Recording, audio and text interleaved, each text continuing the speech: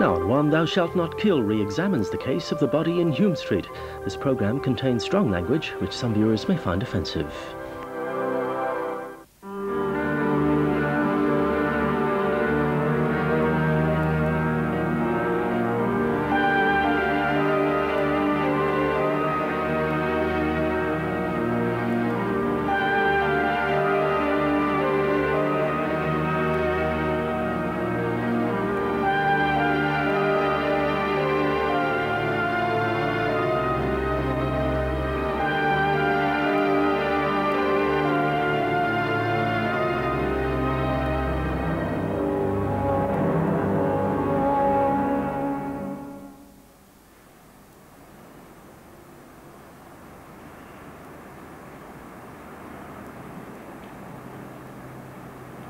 Hume Street in the heart of Dublin, not a stone's throw away from Stephen's Green.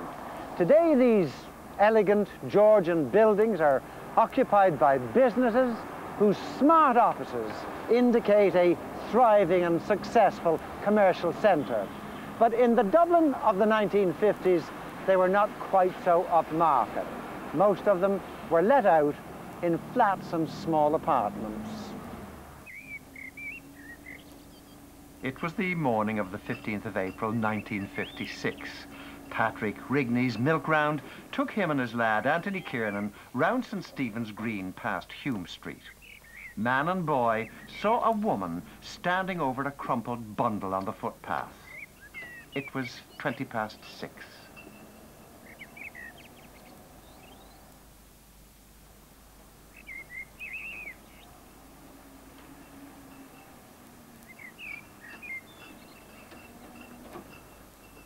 A few minutes later, Rigney drove into Hume Street.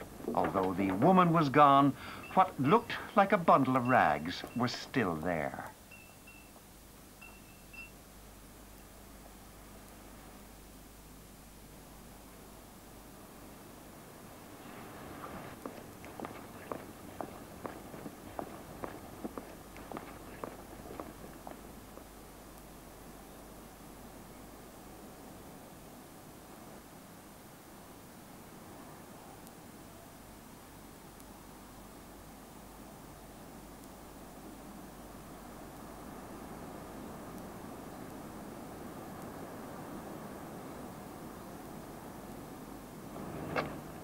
Rigney ran for the police.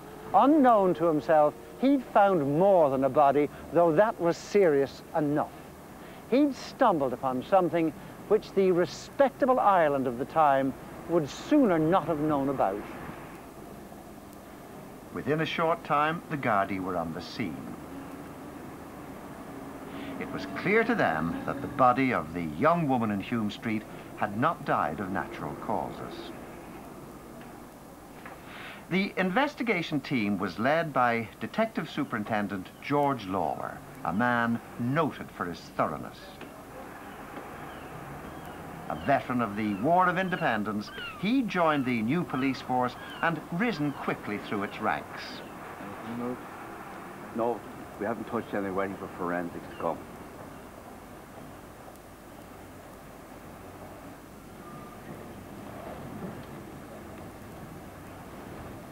He was also an enthusiast for the scientific approach to crime then being rapidly developed. Has the milkman made a statement? He's down at the station. They're looking after that down there.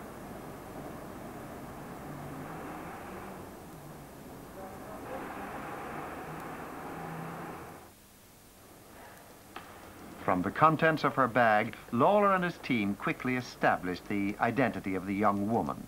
Her bank book told them that she was Helen O'Reilly. Gardaí established that Helen O'Reilly had been born and grown up in Kilkenny. She'd been married to an adventurer who had arrived here in Ireland as a German spy during the war. The marriage had broken up.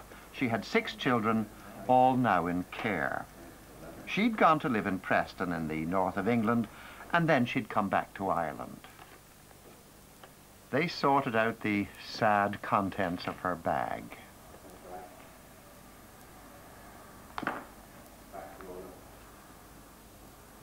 Earrings.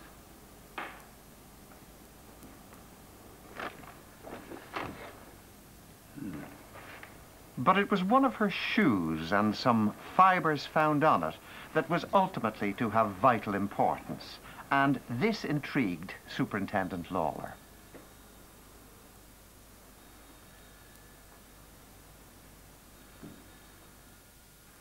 Well, my father, I suppose professionally, he really learned himself from day one.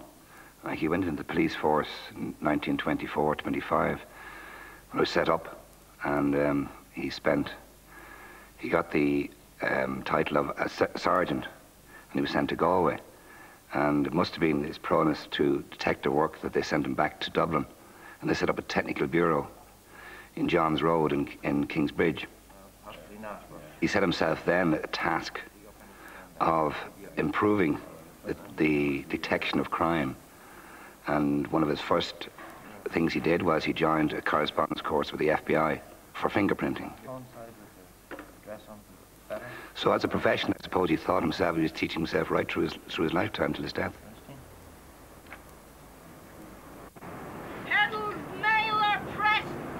Memories were jogged by newspaper coverage and the description of the victim, and Gardaí were able to establish the movements of Helen O'Reilly on the days before her death. The post-war Ireland of the 1950s was, for most, a grey and conservative place. Unemployment and emigration were high, and those who remained made do with very limited money.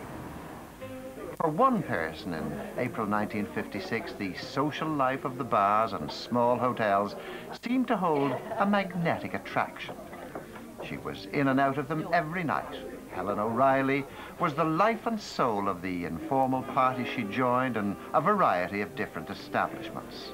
She was vivacious, attractive, and appeared to have the gift of easy popularity which drew others to her.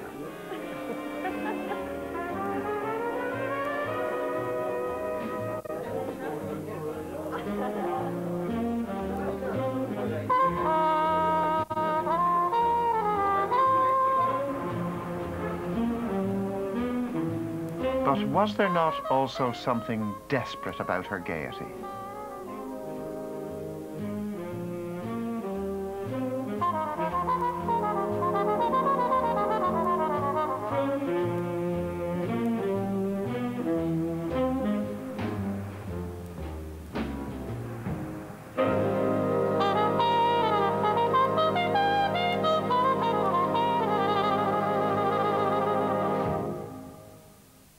My mother was an outgoing, friendly person who was, to most people on the surface, quite happy, but I would say, from being her eldest child, I got a feeling that she wasn't very happy. She was stuck out in a house on her own most of the time because my father was away working, with 6 children, outside Bray on the Enniskerry Road, and I think it was quite a lonely life for her, really. And she didn't display that to people in general, but I often got this, you know, I'd often hear from her, you know, or get the feeling from her that she found it very hard to cope in that situation. Helen O'Reilly was one of life's casualties. Her marriage to John O'Reilly had ended, and her children were taken into care. And since then, she drifted between relationships and between Ireland and Britain. I remember her reading out a letter one day from my father, saying that she had permission to put us into a convalescent home for the time being.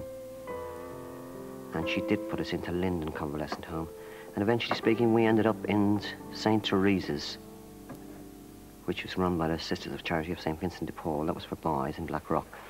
And my sisters ended up in St. Clair's Orphanage in Harold's Cross.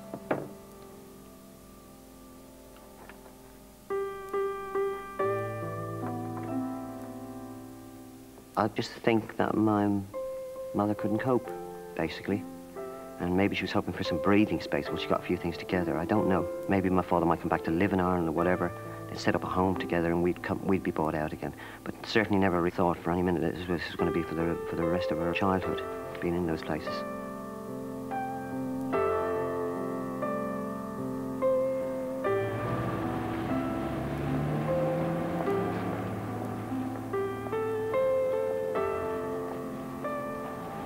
But what had brought Helen O'Reilly to Hume Street?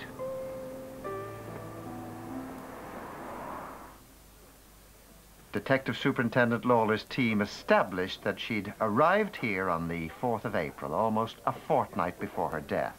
During that time, she'd stayed in different boarding houses around the city. In the evenings, she'd frequented bars and pubs. She'd linked up with and spent them with different men. She appeared happy. Perhaps she was, as is often the case, glad to be back in her own country, in spite of the many bad memories it may have held for her. Yeah, I seen her here last week there. She was talking to a gentleman. Who was she with? Can you recall? She's there with a nice gentleman there, having great fun there together. Right. Absolutely no Didn't problem. seem to be any problems or anything No, like that? absolutely not. No Was he a local man? Well, I've never seen him here before, no. He was just sitting there, seemed to be getting on great, like, you know, we were all having a bit of skid. All right. And how long was she here for, do you think? Oh, I'd say over an hour and a half anyway, at least. Yeah. Didn't seem to be anything, no problems, nothing untoward. But as the detectives were to find out, there was another reason for Helen O'Reilly's enforced gaiety.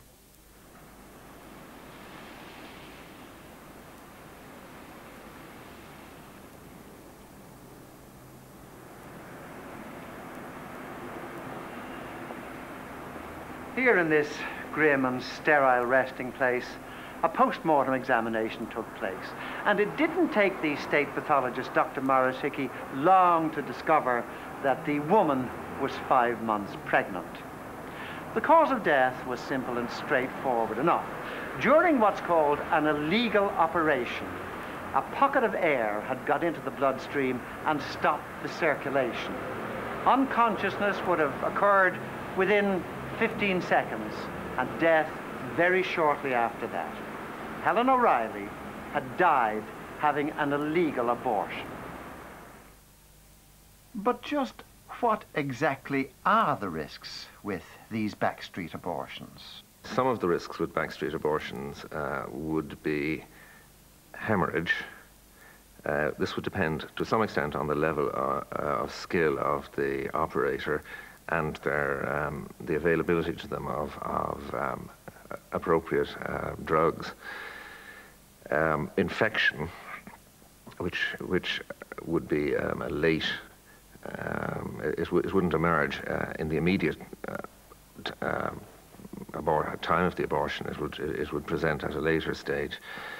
And a sort of remote risk would be perforation of the uterus leading to sudden collapse.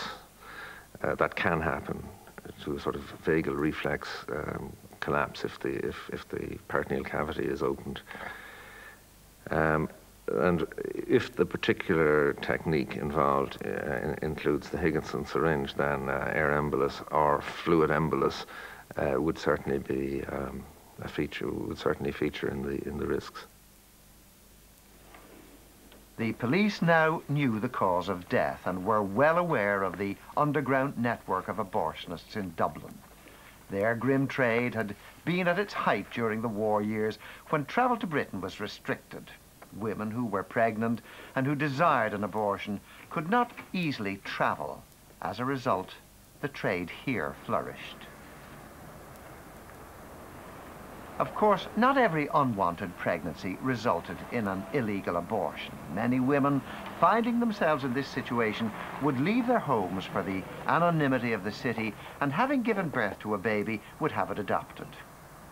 There were legitimate agencies, often operated by the clergy, that would help women in this situation. In 1939, in a case which attracted a certain notoriety, a baby 6 weeks old had been abandoned by the roadside in Dunshaughlin, County Meath.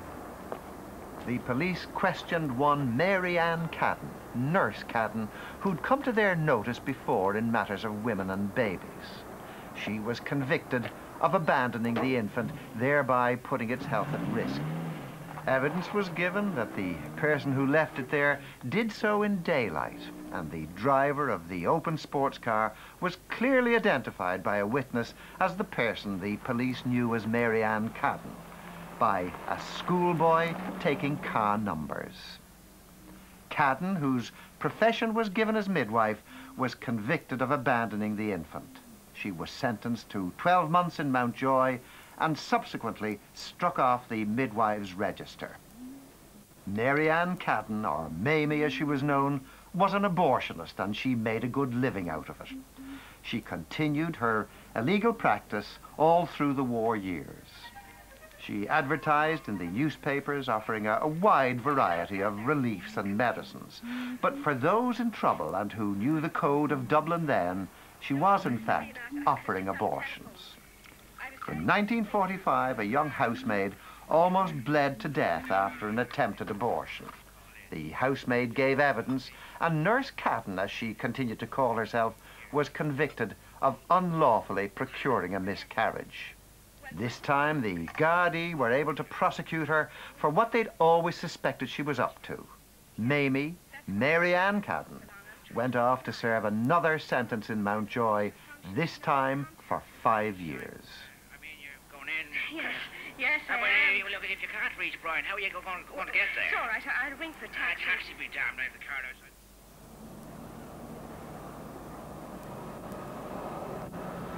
You'd have thought that this might have prevented her from practicing her grim trade, but no, not a bit of it.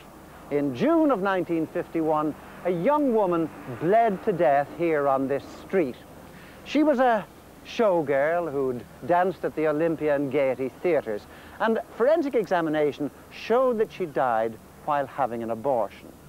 And she died not far from number 17 Hume Street, where Mamie Cadden had set up her latest medical practice. And although she was questioned by the Gardaí on that occasion, no charge was ever preferred against her. So the file on Mamie Cadden was now being looked at with great interest. And this time, in the case of Helen O'Reilly, there was much more to go on. Fibres from Helen O'Reilly's coat were examined. Some were identified as coming from rabbit fur. A crushed cigarette butt on the heel of her shoe had fibres from some kind of floor matting. It was a question of matching those. Clearly, the place to examine was where Nurse Cadden still practiced. 10 days after Helen O'Reilly was found dead in Hume Street, Gardaí returned, this time backed by a search warrant. They now had enough information to justify a full questioning of her and a thorough search of her premises.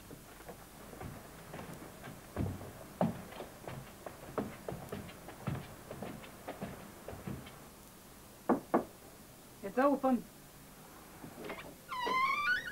I knew it wouldn't be long before you lot showed up. A warrant to search the premises. Ah, fuck your warrant. She didn't make it easy for them. Nurse Cadden, American-born, had a foul tongue and an assertive manner. But if she hoped to intimidate the detectives, she failed. And the search revealed some very relevant items indeed. What the Gardaí itemised and took away from the back room on the first floor of Hume Street would form the bulk of the case against Nurse Cadden. Here, they were convinced, was a makeshift surgery used to terminate pregnancies. Asked about the contents of the hat box, she said they contained specula for an internal examination, but that they hadn't been used for years. Even that claim was easily contradicted by the clear and recent marks of fingers on the box. They took away samples of hair fibres from her fur stoles, from the matting in her room, and one item which was to prove a damning storehouse of information that linked Nurse Cadden to the dead woman, her diary. In it were listed Nurse Cadden's customers. Many were for routine ailments like rheumatism and what appeared to be the scourge of the country then, constipation, for which an enema was required. Treatments costing a few shillings a time. But why were some patients identified only by the colour of their coats? Forensic reconstruction of the diary showed the original entry to read black coat. It was clear from Cadden's diary that some of her clients, those for whom she performed a particular service, were known only by the description of what they were wearing. Helen O'Reilly was wearing a black coat when her body was found.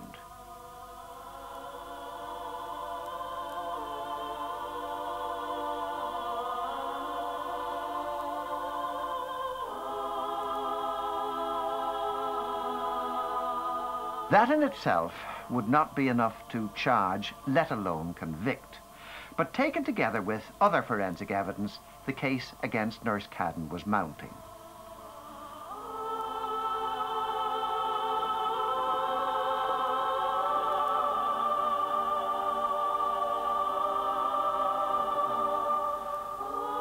For instance, the rabbit hairs from the dead woman's black coat matched the rabbit hairs from one of Nurse Cadden's fur wraps. There was the connection between the fibres found on the cigarette butt on her shoe. Those matched the fibres taken from the mat in Cadden's room at 17 Hume Street. Putting the whole lot together, Lawler now felt he'd got sufficient evidence to charge Nurse Cadden with the unlawful killing of Helen O'Reilly. The law is that if you kill someone during the course of a felony, even though you didn't intend to, then you can be charged with murder. And the procurement of an illegal miscarriage, an abortion, is a felony. In other words, a serious crime. So if your patient dies during such an abortion, then the charge will be murder. And so it was in the case of the People versus Mary Ann Cadden. Nurse Cadden protested her innocence. She'd never met the dead woman, she said. She'd been in her room all night on the 17th of April, 1956. She neither heard nor saw anything of Helen O'Reilly. The charge was a concoction of lies fabricated by the police who were out to get her, and they'd regret this. Further, she was a citizen of the United States and could not be charged here. The President of America would see to that. But Superintendent Lawler had been waiting a long time to get Nurse Cadden. Well, between Nurse Cadden and my father, it was a strange thing. Cadden got into my father's mind, he got into her mind. It was a breaking of minds. And I can always remember him coming home and spending hours in his bedroom rewriting and writing the questions, going back to her. And but I remember him speaking to my mother about it and saying, this is certainly a breaking of minds, and I'm going to break Cadden.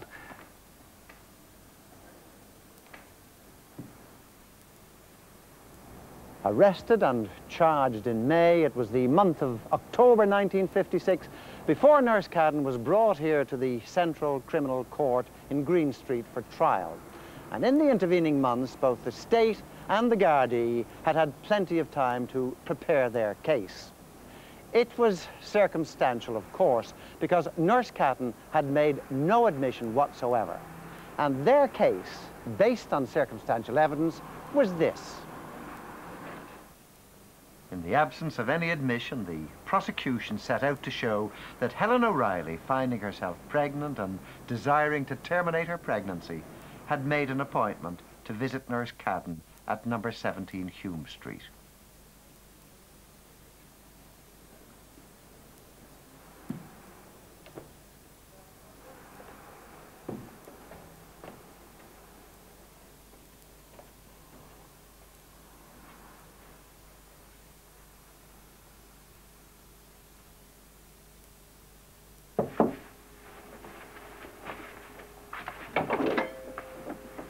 Oh, yourself, come in. Oh, stand there. You can hang your coat up there on the hook.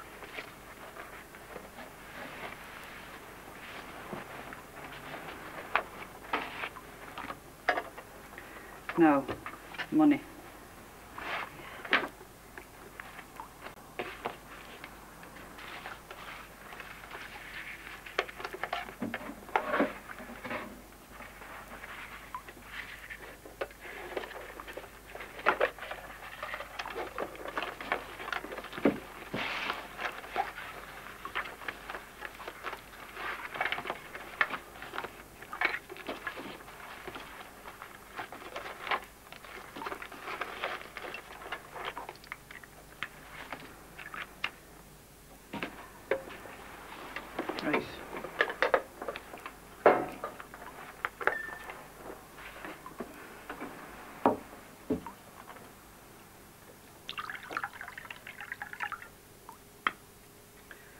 Oh, get that into you.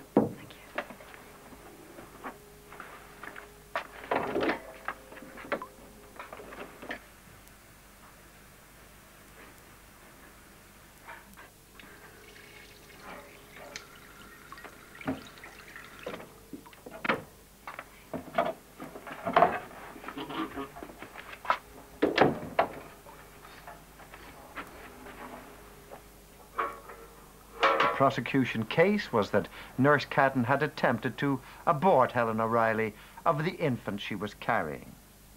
Sometime between the late evening of April the 17th and the early hours of the following day, the operation which Nurse Cadden attempted went horribly wrong.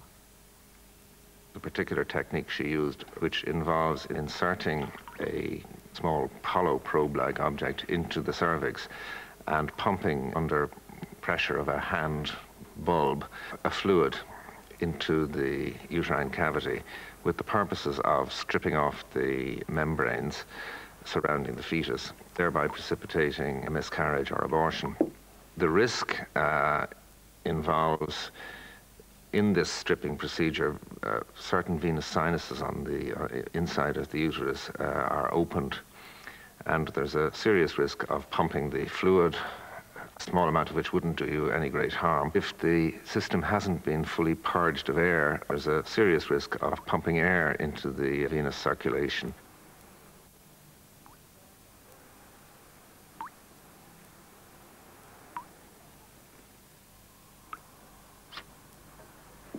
This can, and in this case obviously did, leads to a catastrophic collapse of the patient and ultimately their demise. In Helen O'Reilly's case, that's exactly what happened. She'd have felt faint and lost consciousness within 30 seconds of the air getting into the bloodstream. Death followed not long after, within minutes.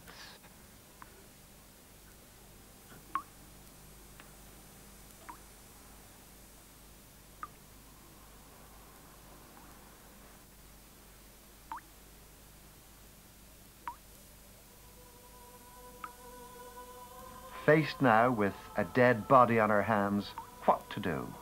As the prosecution saw it, Nurse Cadden had dragged the dead woman down the stairs of number 17 Hume Street.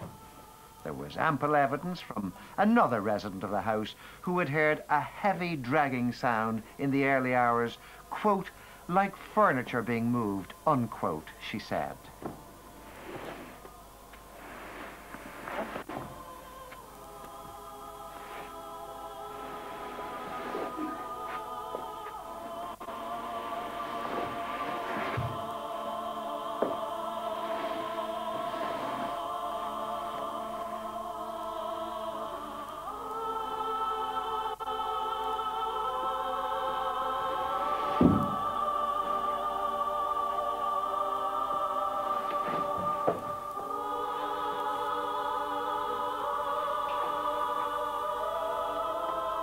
Another witness who lived nearby and who'd left for work around that time had noticed nothing unusual.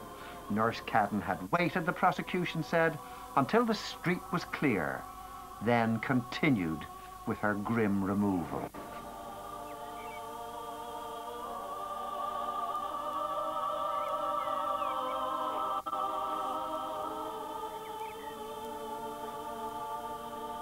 She had dragged the body along the street, legs tied to try and limit the flow of blood.